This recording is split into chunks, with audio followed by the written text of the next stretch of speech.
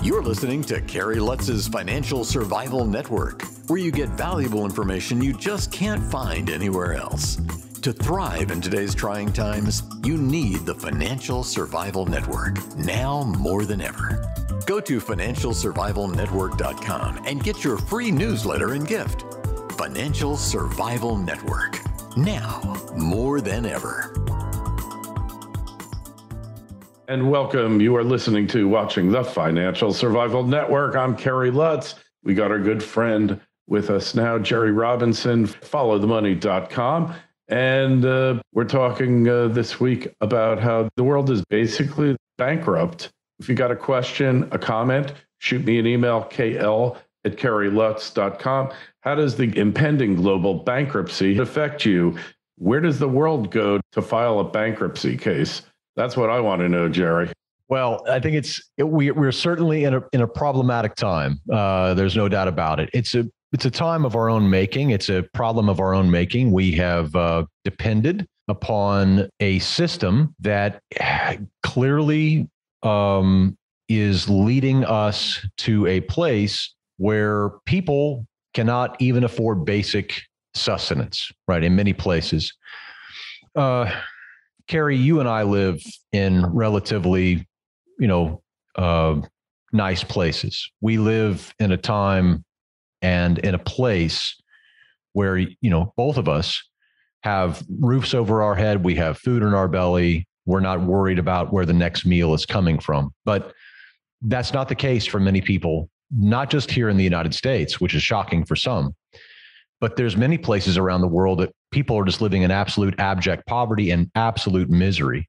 There's a lot of misery in the world. And those who live in the United States, or even in some, first world nations in Europe or other places in Asia, they're not familiar with this. They don't see this on a regular basis. And so the problem is that, yes, we have a globe that is very disarticulated, very unequal, a lot of inequality.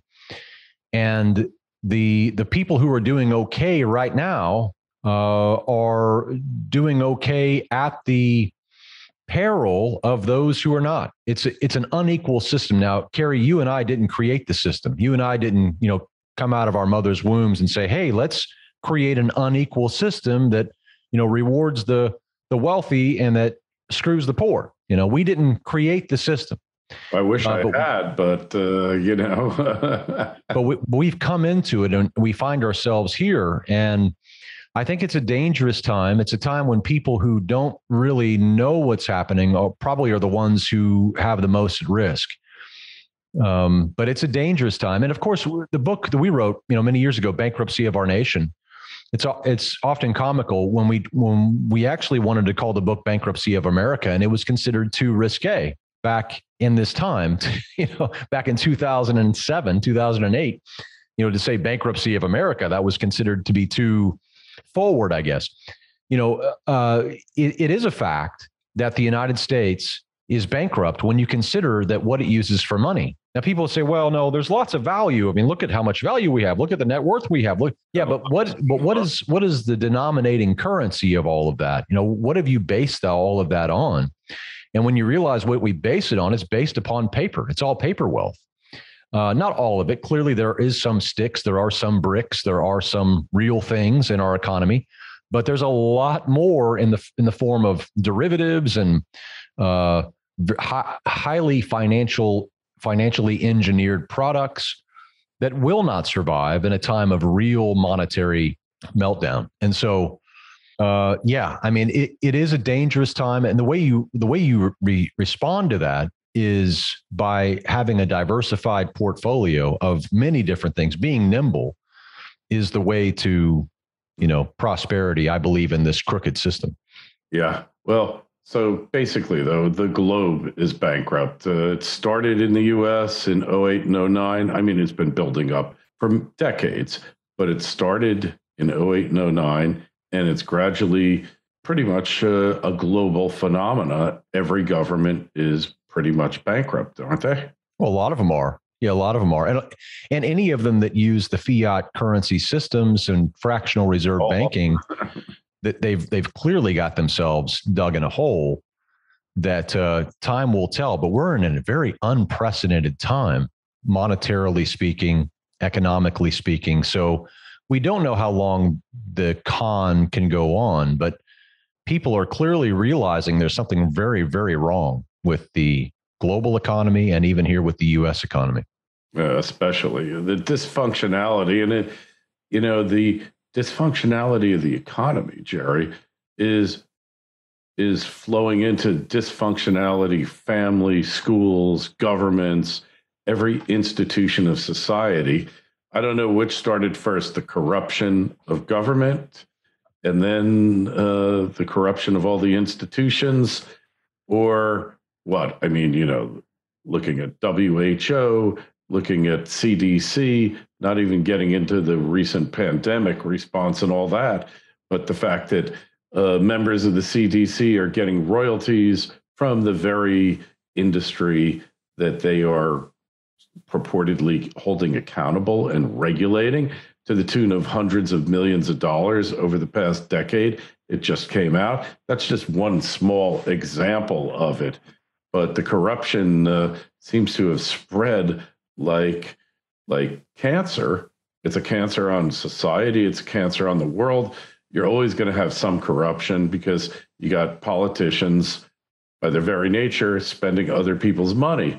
But now the corruption has become the end result, the end goal of the system, rather than a byproduct of it. Oh, definitely. I mean, even here in the United States, like term limits would be a massive coup for the American people to actually have to hold these, elected officials accountable, where they just can't become career politicians and never, have to go back out into the real world. I mean, that's just one example.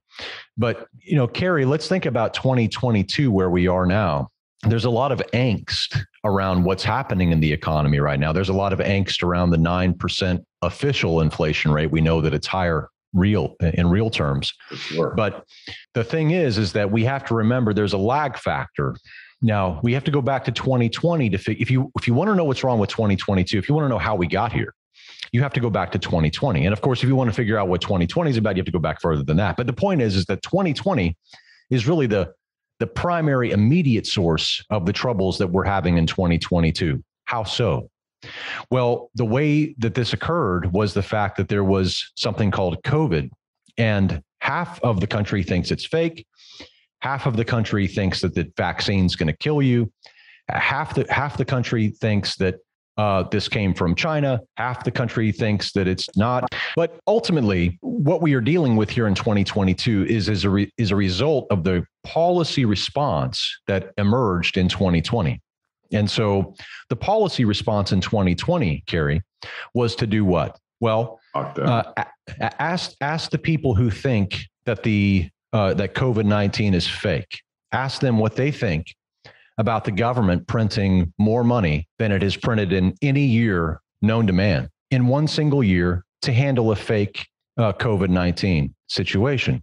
Ask them what they think about that. Say, okay, now you think the disease is fake, and they just printed all this money to help this disease, which killed less than, say, 1% of the people. So they did all that when? Did they do that in 2022? No. Did they do that in 2021? No, they did this in 2020. So they handed out checks to everybody. They gave out a PPP deal where 20% of it went to fraud. People were taking PPP loans. They were printing money like it was going out of style. They lowered interest rates to zero. And for all of those people, again, who said that the COVID is fake, they have a 2020 record here that shows that the government didn't think it was fake.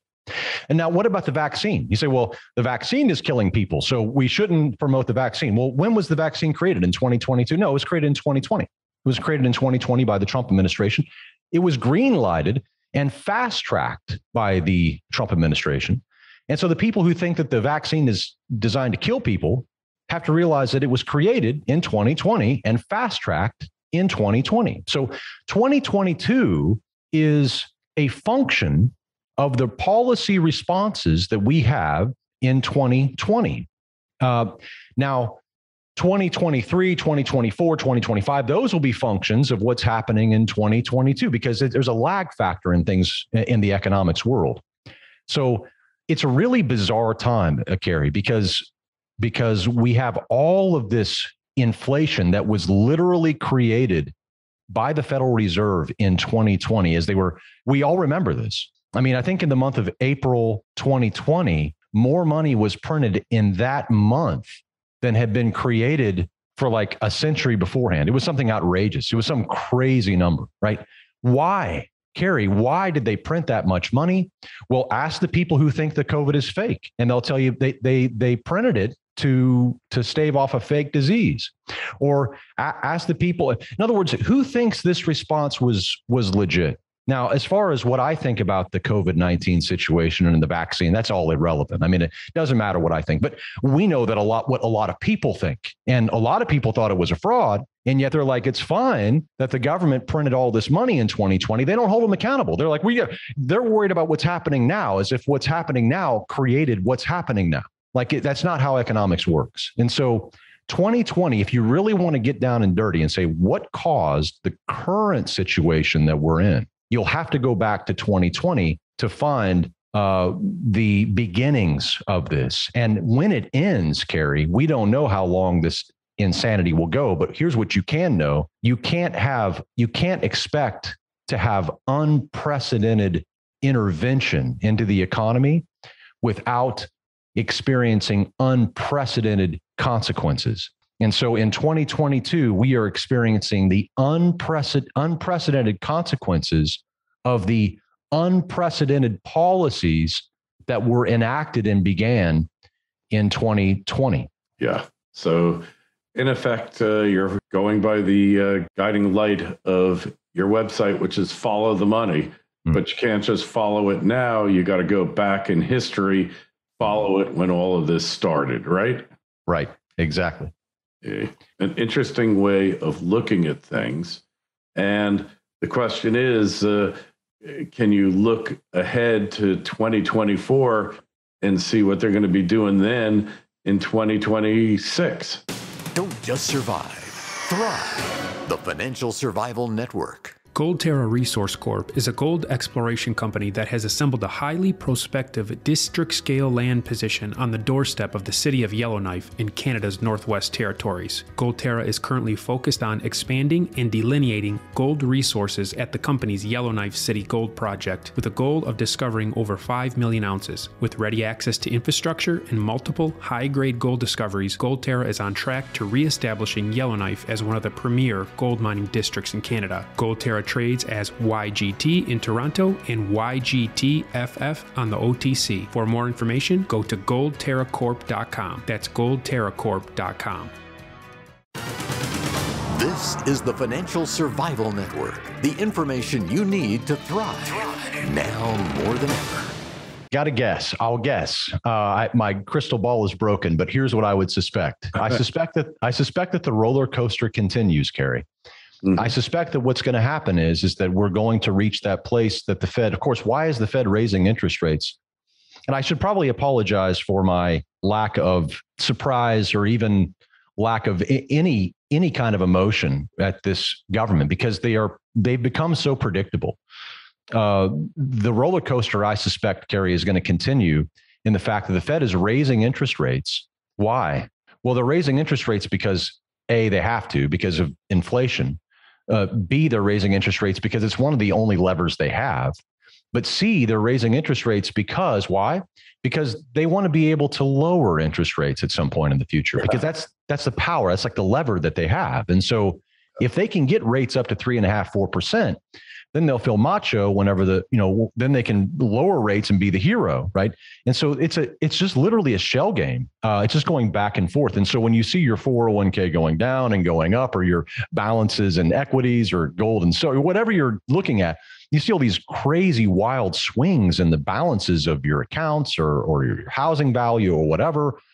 This is due to government intervention. And we've known this for a long time, but I would suspect going out to the future, the Fed's going to raise interest rates high enough to where then they can begin an aggressive rate decrease campaign. They're going to bring rates down, right?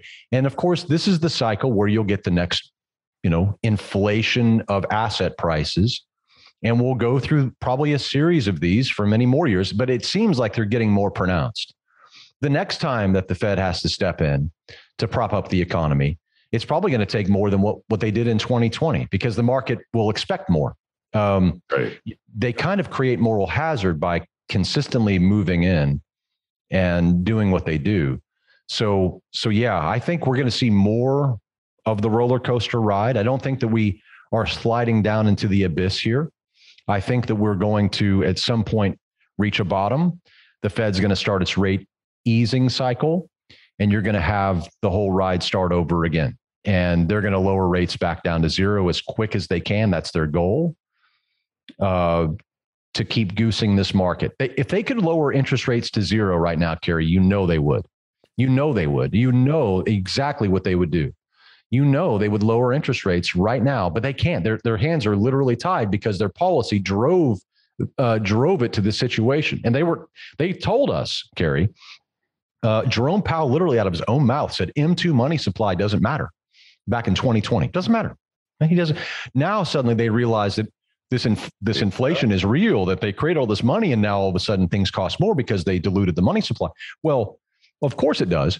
We already knew this, and you knew this, and everybody, we all knew this, but the point, and your listeners knew this, but the point is that the Fed will now, of course, reach a place where they raise interest rates, and then it'll slowly begin to go back down. That starts the whole rate easing cycle. That begins to see asset prices rise. And we're already starting to get there a little bit. You're already starting to see some investors start to say these look like bargain prices. I'm not saying this is the low.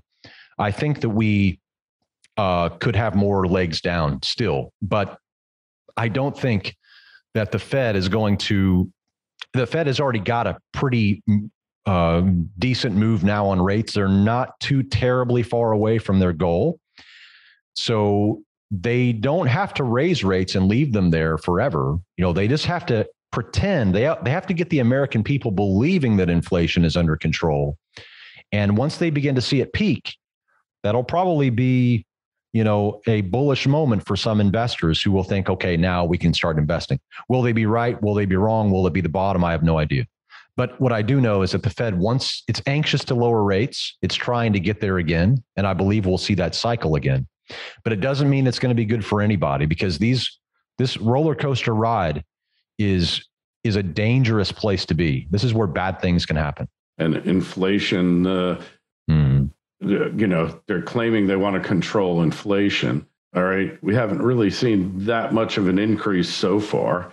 Another 75 basis points coming. The markets are imploding.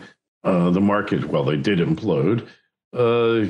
Housing is down. Everything is down across the globe, largely as a result of this, or not so much as a result, probably was happening anyway, and it's coinciding with rate increases. But is inflation going to come down, Jerry? I think the official inflation rate is going to come down. I think it already has come down in some ways. I mean, remember, oil prices are well below their peaks. Lumber prices are well below their peaks. Mm-hmm. Copper prices, gold prices, silver prices, palladium. I mean, all of these are input costs. And so therefore, when the input costs come down, well, then the inflation figures are going to come down. Again, we may not be going back to a place where the official inflation rate is 2% anytime soon, but I think basically the Fed is managing expectations. So if it's 9% now, but it's say 5.5%, 6 months from now, well, that's going to feel like a victory in some way, because it's come down. And so even though it's not good, it's not a good inflation rate, going from worse, like from bad, whenever you have something really bad and it gets a little bit better, that is often where a lot of money is made. And so I think we're going to reach that bad place. We're either there now or we're going to be there pretty soon. And then we're going to start going from that really worse or that bad place to slightly less bad. And that area is where investors won't want to miss. And that's going to be across the board I would imagine, in several asset classes. and maybe that's the best we can hope for. You think the market has put in its lows for this cycle? The stock market in particular? Yeah. It's difficult to say. Again, no crystal ball. We called a long-term downtrend on the stock market, a while back, and it shows no signs of coming to an end. It's still, all the rallies we've seen have been pretty much bear market rallies, shallow volume, and followed by large volume legs down afterwards. So that's a classic bear market rally, is what we've been seeing. However, some areas of the stock market, some sectors have been hit harder than others, and some have fallen more sharply than others. And some of them have actually begun to heal or be showing signs of healing. So the market is, of course, composed of 11 different stock market sectors, and they're not all the same. But broadly speaking, the stock market itself, I don't think we've probably seen the ultimate lows, but I would say that a lot of the pain has already been calculated in. It's been, Kerry, I have never seen the kind of economic instability that we've seen over the last 6 to 12 months. I have never witnessed it in all my life. And I would say that no one living since 1929 has seen anything similar to what we're dealing with, especially with the fact that we don't even know if we're out of the woods yet. In fact, there's no reason to think we're out of the woods. So this is a very, very difficult time for people. But the problem is that when you reach max pessimism, the bottom was already in 6 months ago. So that's how the markets work. They're a voting machine. They're usually forecasting 6 months in advance. So the market will tend to bottom, stock market in particular, we're talking about. The market will tend to bottom before people's pessimism bottoms. Yes. And so when the pessimism is just like all over the place, that's whenever a smart investor is saying, I'm looking for high quality, dividend paying companies that have, pricing power, brand power, all that stuff. That's when you're looking for those great opportunities. And I would say we're close to that time. I agree. I mean, I think we've been in a recession for the past 3 quarters because the GDP deflator is grossly underestimating the impact of inflation. Yeah.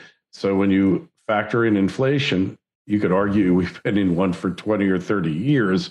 But in reality, the past year or two, we've certainly been in one. The crack up boom, putting that aside. So the question is the industries. So you like the dividend payers, the so-called dividend aristocrats.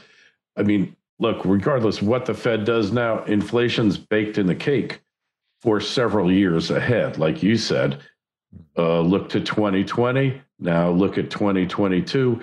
Inflation is going to be with us regardless what happens to these commodity prices, because a lot of the inputs, and there's the inflationary expectations of the population as a whole, expecting inflation to go higher, right?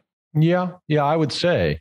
I mean, that's really the problem for the Fed is the expectations of the people. That's the problem with inflation in particular, is that inflation can come down, but individual behavior may not change for a while. You go back and you study various instances of things like this, like the wake of the 1929 crash. If you look at the wake of the 2008 crash, you'll see that there is a lag factor in people's pessimism. Their pessimism, trails the actual market, but also their expectations and their buying patterns will be affected for a longer period too. So the biggest danger, I think, from the inflation that we have now, aside from the fact that it's just ravaging our savings and ravaging our purchasing power, is the fact that you have a cling-on effect where people are like, it's 9%, and they begin to get locked in that idea, and they stop spending, or they stop making decisions, or they change their patterns. And those patterns may take a while to rechange again. And that's what the Fed doesn't want to have. It doesn't want people set in stone with 9% inflation. They don't want people to start making decisions based upon that. So they're trying to bring it down. They're bringing it down by doing what? By raising interest rates. How do how do you bring down inflation by raising interest rates? Well, by raising interest rates, you suck money back into the system. And so by doing that, you actually deal with the underlying problem, which was too much money, too many dollars chasing too few goods. And so the raising of the interest rates suck that money back in, and it brings a lot of that excess cash out of the system so that you don't have too many dollars chasing too few goods. And they're raising those interest rates. They expect, and they've been wrong on so many things, but they expect to bring it somewhere between 3 and 4% before they can call it a peak. Some people believe that they're going to make it to 3 to 4%, and they're going to leave it there for a couple of months and then begin to lower them. The other case is that 3 or 4% interest rates will never put a dent in the current inflation that has been created. Time will tell. The Fed has surprised me before. I remain open to seeing what's going to happen, but I know that in this environment, you have to remain defensive. You got to be very careful and be very smart. Agreed. Well, I think we covered a lot of ground here, Kerry. I tend to agree with you about a lot of what you said. The only way that 3-4% rates really put inflation to bed is if it really sets off a deflationary cycle, and the system is so fragile now. Maybe that's all it takes at this particular point in time. Whereas back in the good old 70s, early 80s, Volcker raised rates to 20%, and it took that to break it. If we see credit creation go down, money supplies start to shrink, then perhaps they're right. But I'm a little bit more skeptical because I think there's a lot of cash out there that was created that's sitting on the sidelines. Oh, there's a lot. For the opportunity that you discussed. Hey, So Jerry, we find you at followthemoney.com. And if you got a question for Jerry, known each other for years already. I mean, going on 10 years, Jerry. That's just wild. Shoot me an email. Yeah, I believe that. Shoot me an email, kl@kerrylutz.com. We'll get you an answer. If you go to the site, financialsurvivalnetwork.com, make sure you sign up for your free newsletter. Jerry, always a pleasure. Thanks so much for stopping by. It's great to be here. Thanks for the invite. Take care. Thanks for listening to Kerry Lutz's Financial Survival Network, your solution to today's trying times. For the latest, go to financialsurvivalnetwork.com. Financial Survival Network, now more than ever.